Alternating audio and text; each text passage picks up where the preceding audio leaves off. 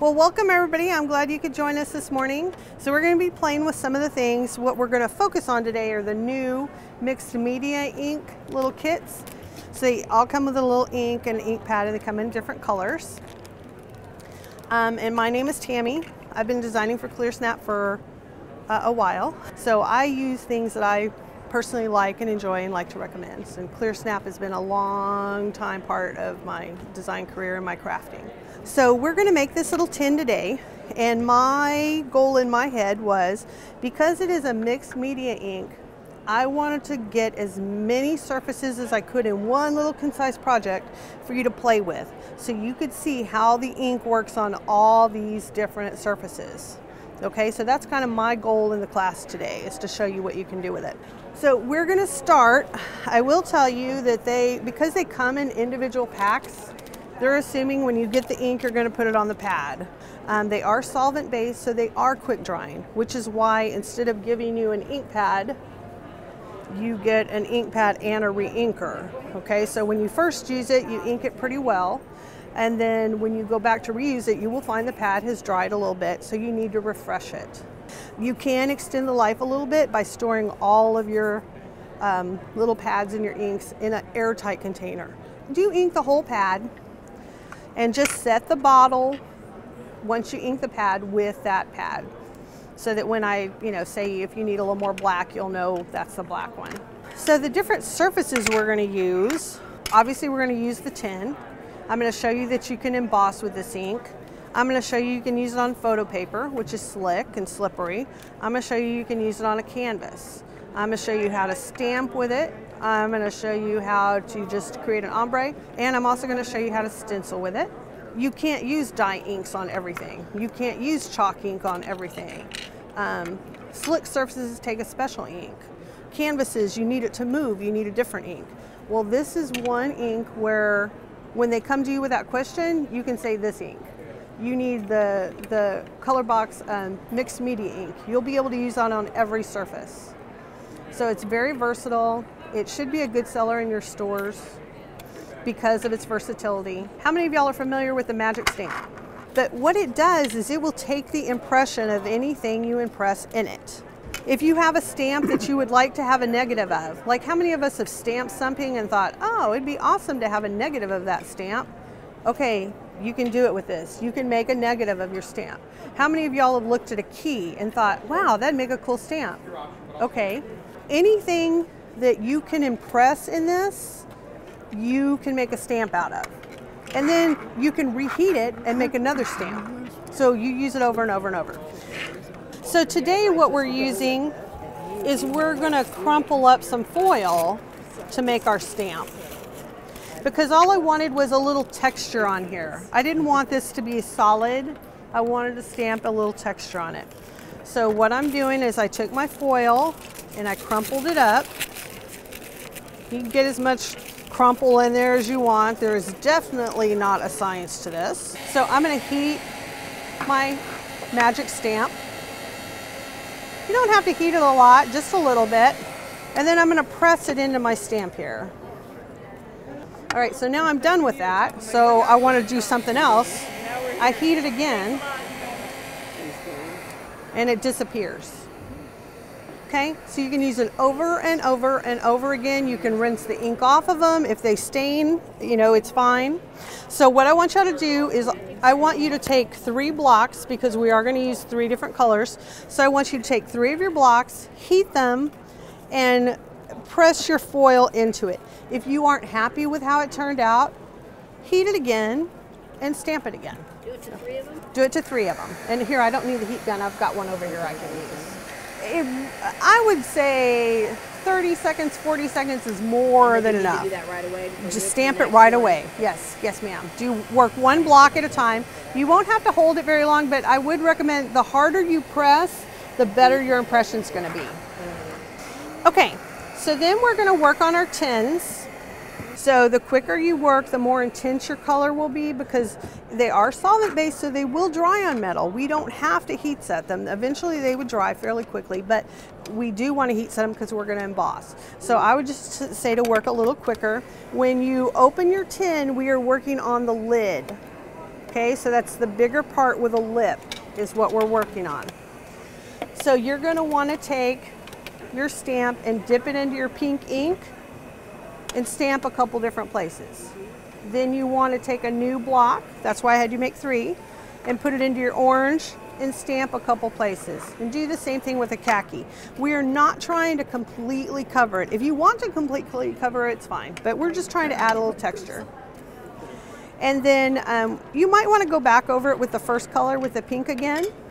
And once you have it all inked, you're going to open your paper and sprinkle it with the embossing powder and heat set it. Be careful you don't touch your tin. They will get hot. They are metal. So sprinkle it on there really well. You'll see that it does stick to your ink. And again, on a normal solvent ink, you're going to have trouble getting an embossing powder to stick. And then if y'all would, you can just dump the excess back. And then you just heat set your tin, but just set it down on the work surface and heat set it. Just be sure you don't touch. Yes, ma'am. Just open it and sprinkle it across your tin. Yeah, because you're going to tap it all off.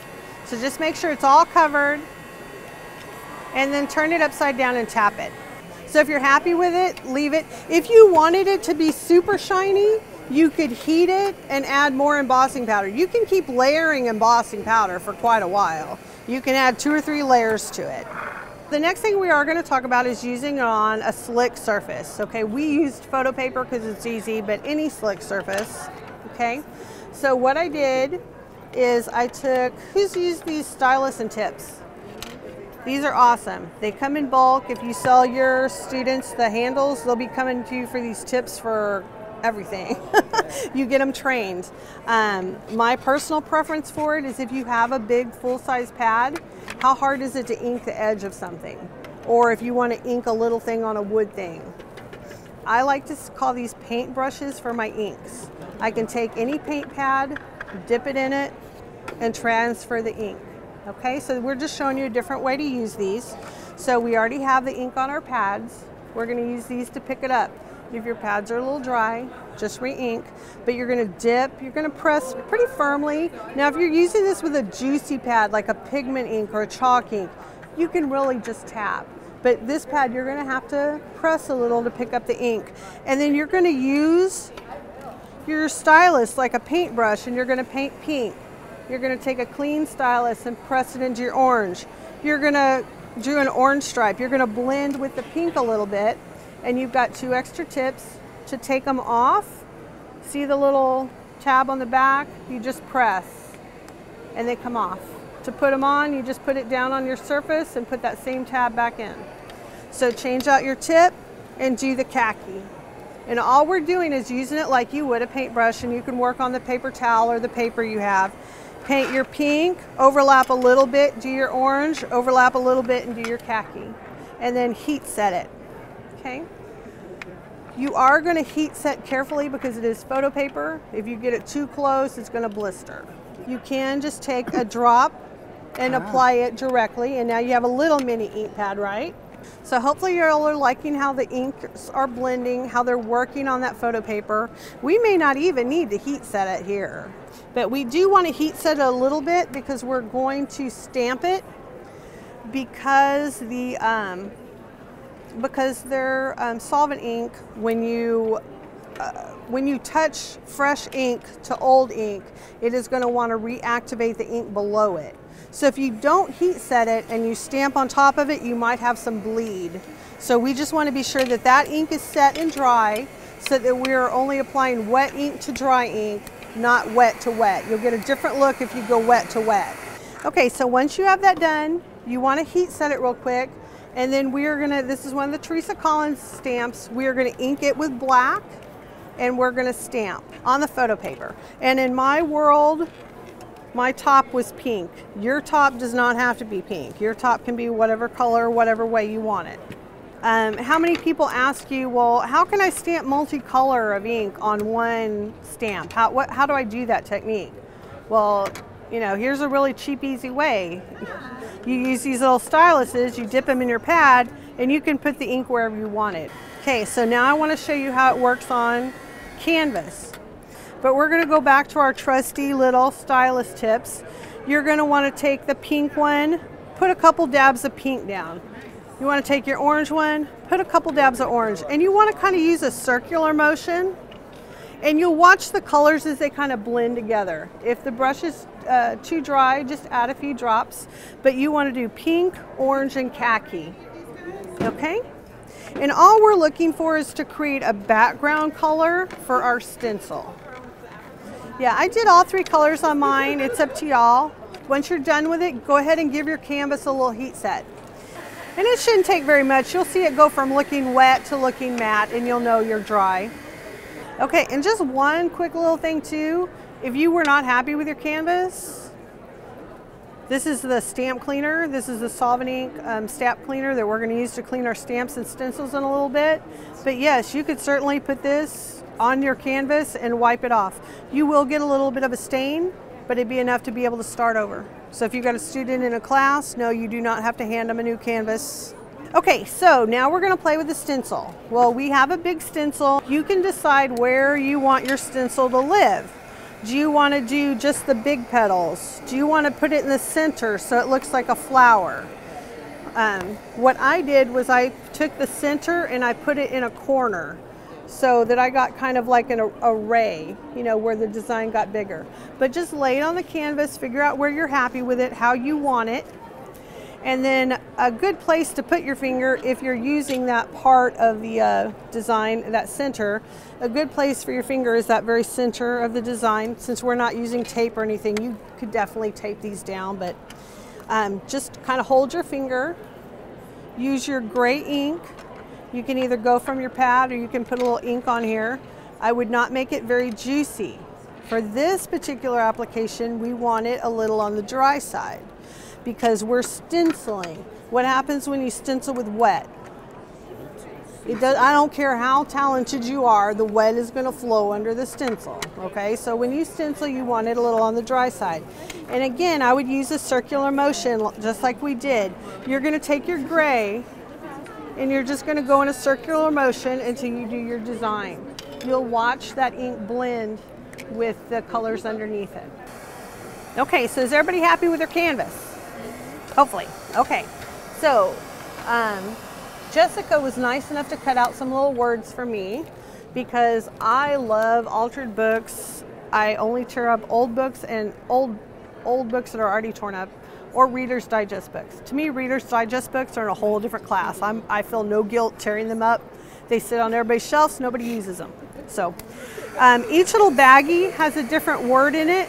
So pick a few little words that you want to use to make your phrase. My intention was this would be an awesome little gift to give a friend. So I have friends, comfort, support, share with you. So whatever little phrase you want to put on there, I think there's some about art. Just pick 2 or 3 little different words. And while y'all pick your words, I'm going to talk to you a little bit about glues. This is my go-to glue for paper crafting classes because students can make mistakes and it's okay. The paper comes up. It used to be in a clear bottle. Now they have this little tube that's got this awesome precision tip. So when y'all got to put your words on, it's going to be awesome. But what I like about Zip Dry is, you know those glue dots that you can kind of roll off of stuff? Well, if you have excess on your paper, your hands, whatever, it rubs right off. Okay, so if they put down paper and it oozes, rubs right off, does not damage the paper. Everything dries nice and flat. If they put down something crooked, they have a few minutes to pull it up or kind of give it a zhuzh, okay?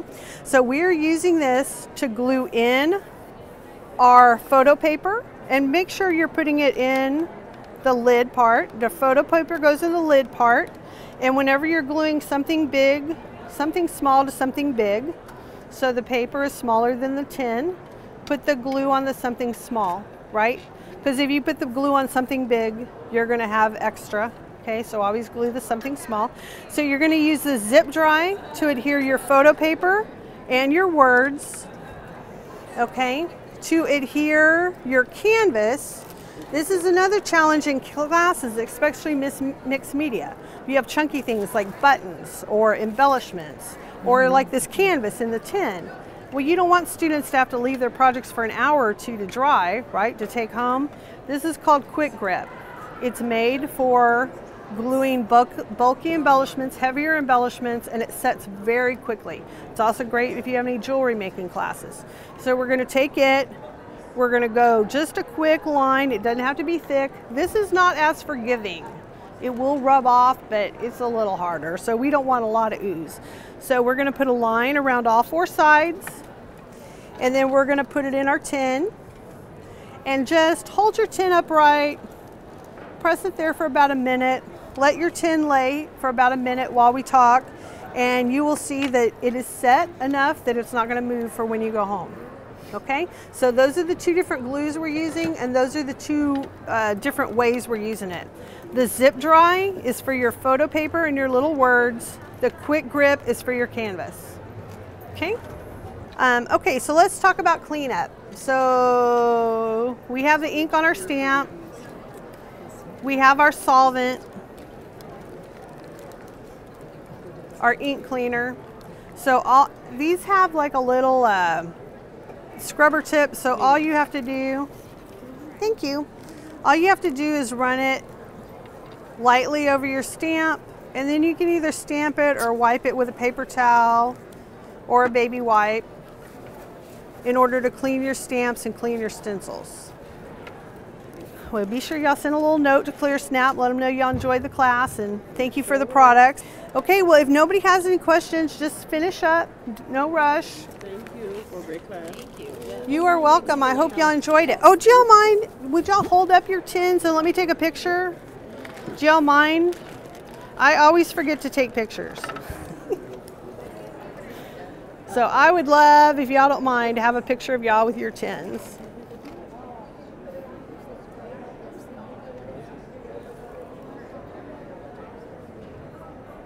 But I do hope y'all enjoyed it, and I hope y'all learned some things. Thank you very much for coming. We sure did. Thank you.